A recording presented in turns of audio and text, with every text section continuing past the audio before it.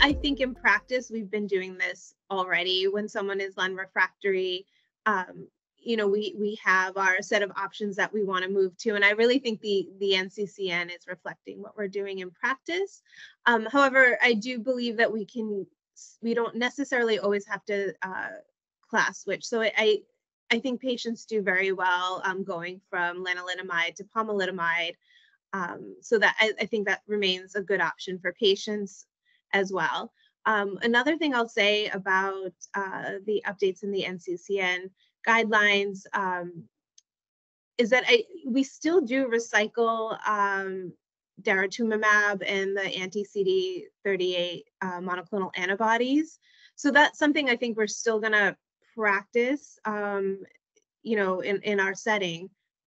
And one other thing regarding the updates, I'm happy to see that they do have, supportive care guidelines, especially for infections.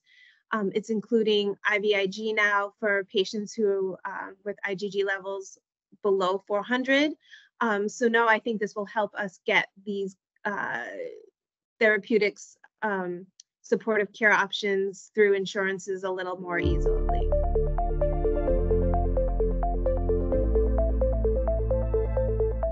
So selinexor remains a great option for patients, even after one prior line of therapy. Over 70% response rate in patients, especially after one prior line of therapy and Len refractory. With the selinexor, I think, as a practice, we're not starting patients at the highest dose, 100 milligrams. I think it's important with this regimen to start low and go slow.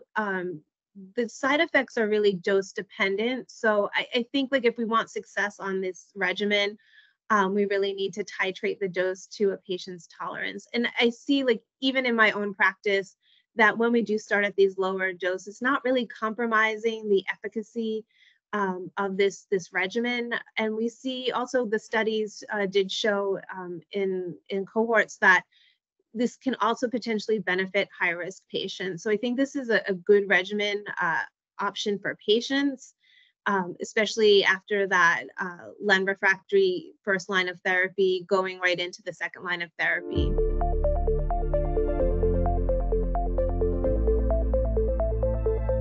So with selinexor, it's an oral regimen.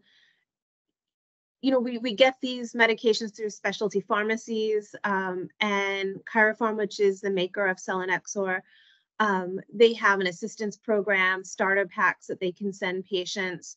So we can easily start patients on therapy, then they're going to their local community setting to get either a Velcade injection as part of the regimen. So I think this is a good regimen for patients who are, I like to say, geographically challenged. They can go in conveniently for a Velcade injection and take the selinexor at home.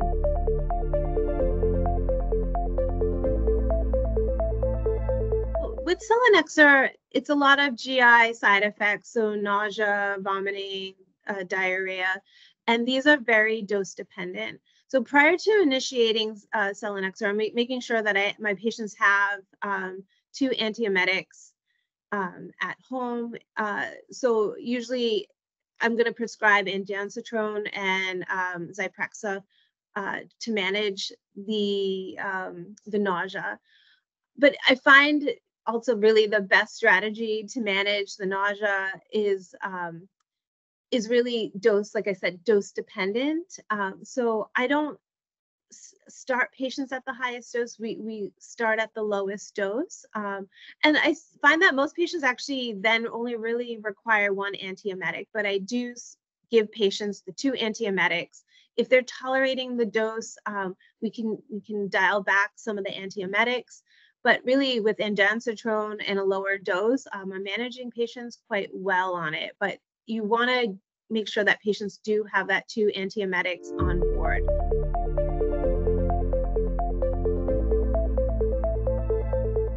Okay, so the Boston trial, the key takeaways that we learned from the Boston trials, that we did see a significant progression-free survival in that triplet arm with selinexor, bortezomib, and dexamethasone. And we did see some deep responses observed in that therapy.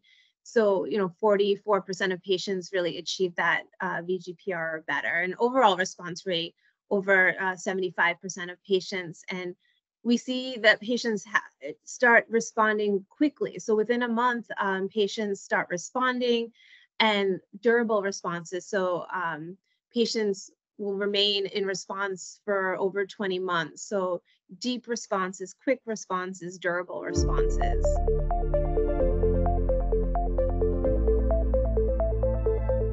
We're all excited that we have these new novel therapies with the bispecific antibodies and the CAR T therapies. CAR T therapies, there's still some concern for access of patients who geographically are not near a CAR T center, but these bispecific antibodies are offering similar,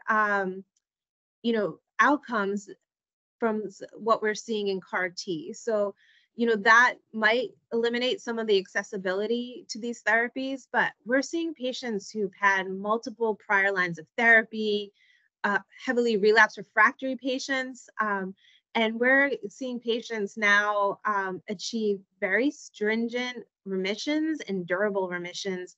I have patients on bispecific antibodies that are over 5 years in a complete remission, still doing very well. And with our CAR T therapies, I like to say a one and done, even though, we still support patients with supportive care throughout, but they're having a CAR T treatment. It's a living drug essentially, so that they get one treatment and then they're treatment free for several years. Again, I have patients well over 5 years disease free post CAR T therapy. So there's a lot of excitement. The FDA recently now approved these CAR T therapies in earlier lines. So more patients should have access to these therapies because prior they were approved in later lines of therapy, and we know attrition rate from one line to the next drops significantly. So now we can offer these novel therapeutics to a larger patient population.